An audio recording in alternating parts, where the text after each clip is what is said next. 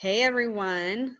So I found this new program called Airtable. It's totally free to use, and for me it has been the best way to keep track of all my contacts. And it's been the best way for me to follow up and to take sample requests. So I wanted to share this with you because I think it could provide some value to you and help you stay better organized yourself. So let me share my screen.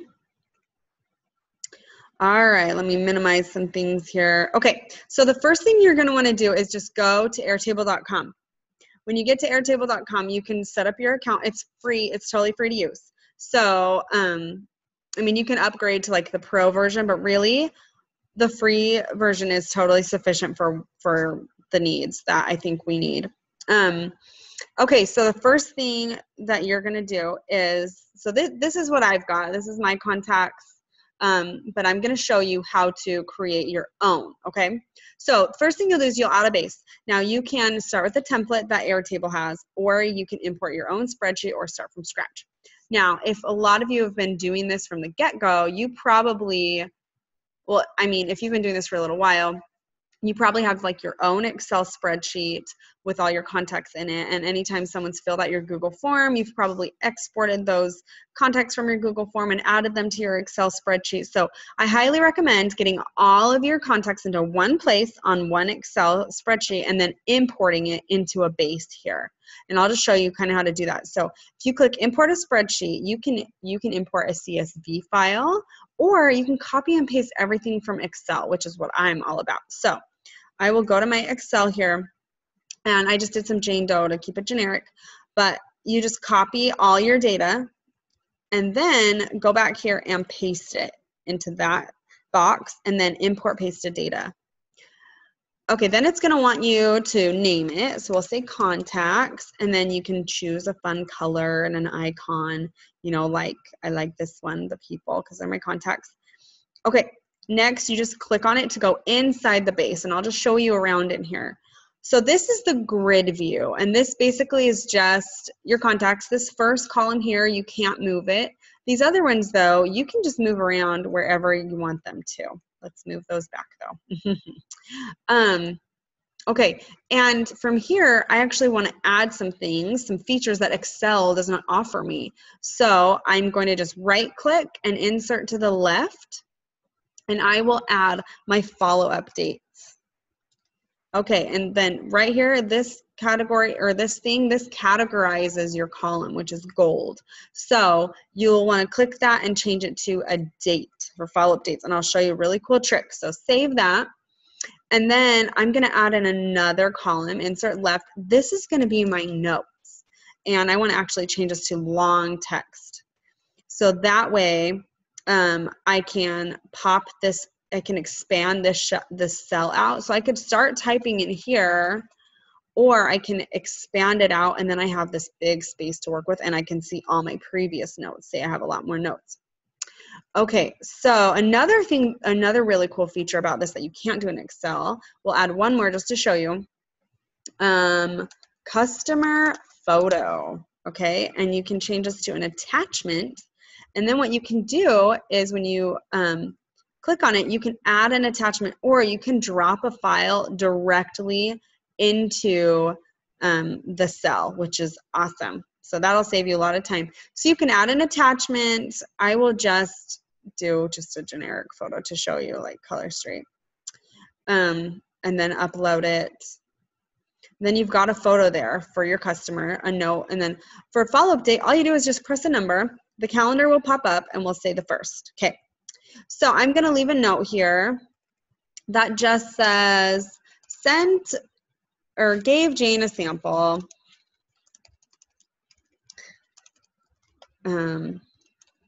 We'll check in tomorrow.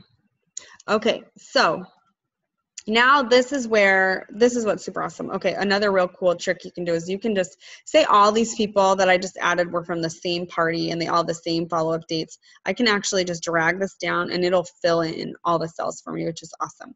Okay, so I want to show you a couple other tricks. One is, first of all, the gallery view. So this kind of turns all your contacts into one card, and you can kind of see them more separately, you know, as little like contact cards, kind of like a Rolodex, but all online.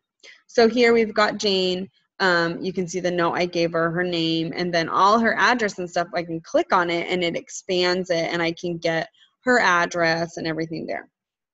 So the other cool thing is this automatically saves. It's just all in the cloud.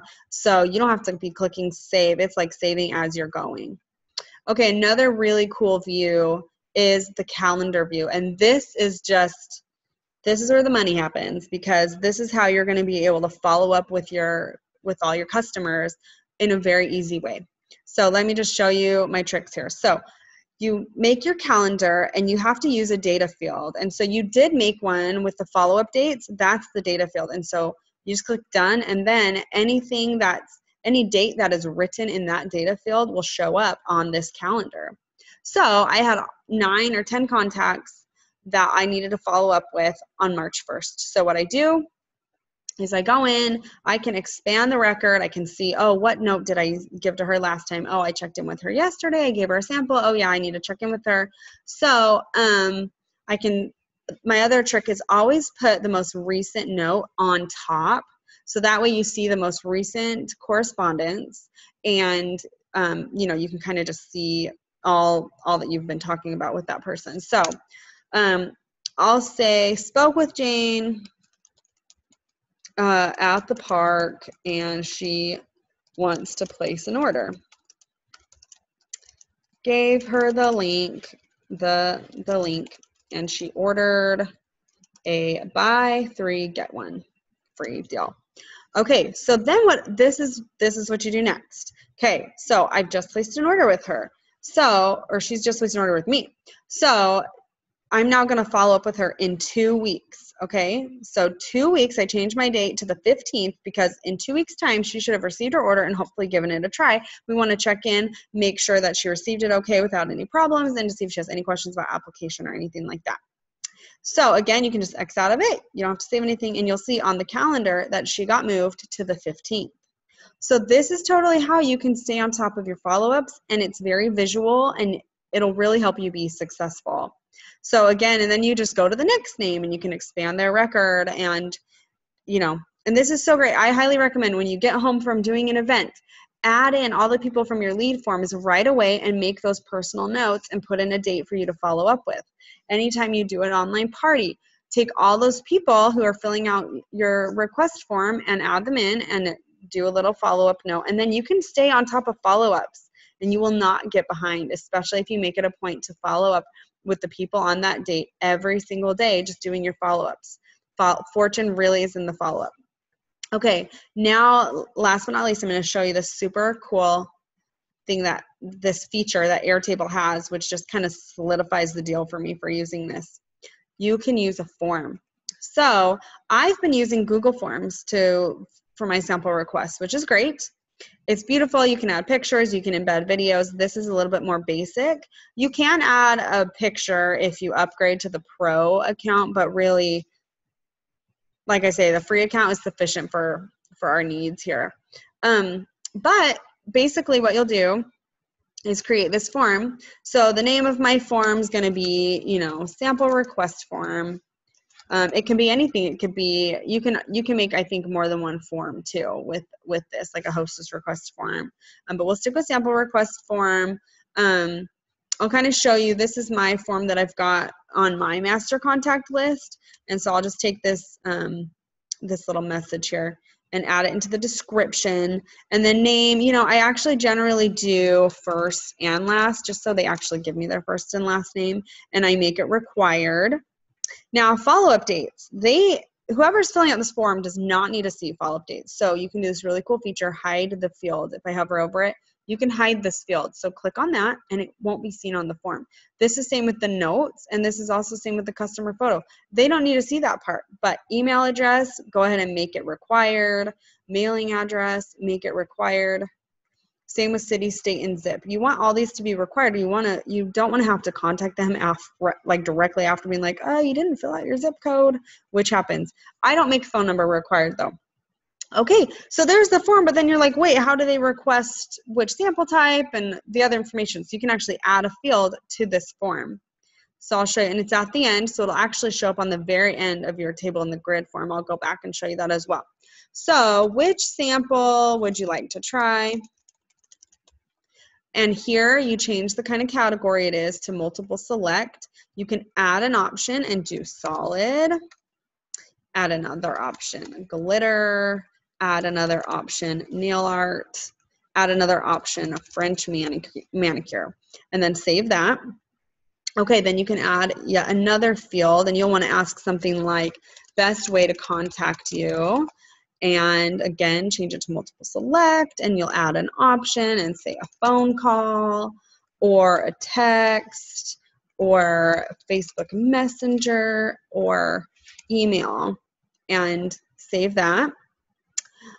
Then you'll also definitely want to add, if they'd like more info, I'd like more info on, and then again, multiple select, add an option, hosting a party, an online party, hosting a local nail bar, getting paid to have pretty nails, purchasing nail strips, and you can also do none of the above, which I like to do on this kind of question.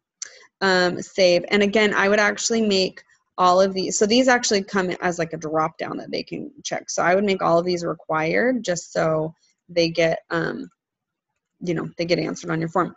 When you scroll down, you can leave a little message that will appear after they've submitted the form.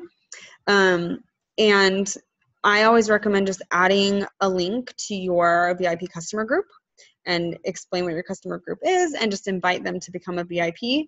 And then at the very bottom here, you can email, have you be alerted when someone fills out this form.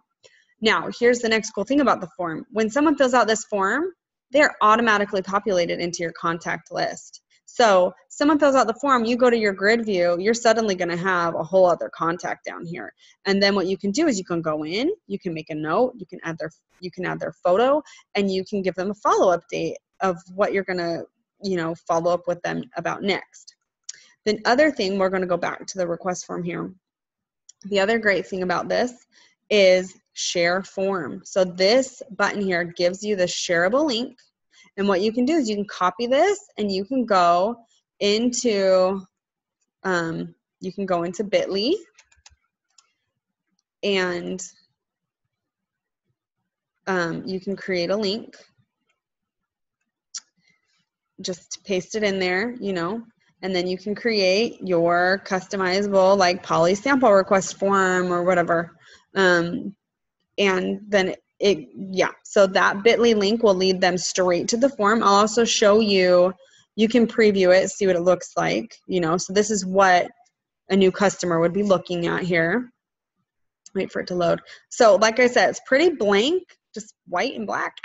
Can't really add a picture in there unless you upgrade to the Pro, but it's sufficient, you know. So, and then they submit it and gives them that little, the response at the very end. So that's what's really cool is you can share this form, and again, it's just populated directly into your contact list, and it just makes follow-up so easy. Okay, there was one other thing. Oh yeah, so going back to the grid view. Now, if you scroll over, oh man, hold on, I gotta minimize this real quick so I can. So if you scroll over here, you'll see that all these other fields, which sample, best way to contact you, they're here. So you can hide these fields from this grid view by going like that if you don't want them to be seen, okay? But they'll still be on your form. At least let's make sure they will be. Yep, they'll still be on your form, okay? So if you don't want them to be on your grid view, you can basically hide anything, you know, that you don't want on your grid view. So it basically makes it work, which is wonderful. Okay, so that's basically all I've got for you guys. Please let me know if you have any questions about this, but honestly, it has totally changed the way I followed up. Truly, I started with Excel, and it was just really hard to be organized, and I'm like a pretty organized person. So And then I tried a couple other databases that I paid for that were just confusing. This is great. It's like Excel and database had a baby, and it just makes follow-up and organization so much easier. So please, again, let me know if you have any questions whatsoever, and I really hope that you guys get on this so you can enjoy following up and staying organized like I am.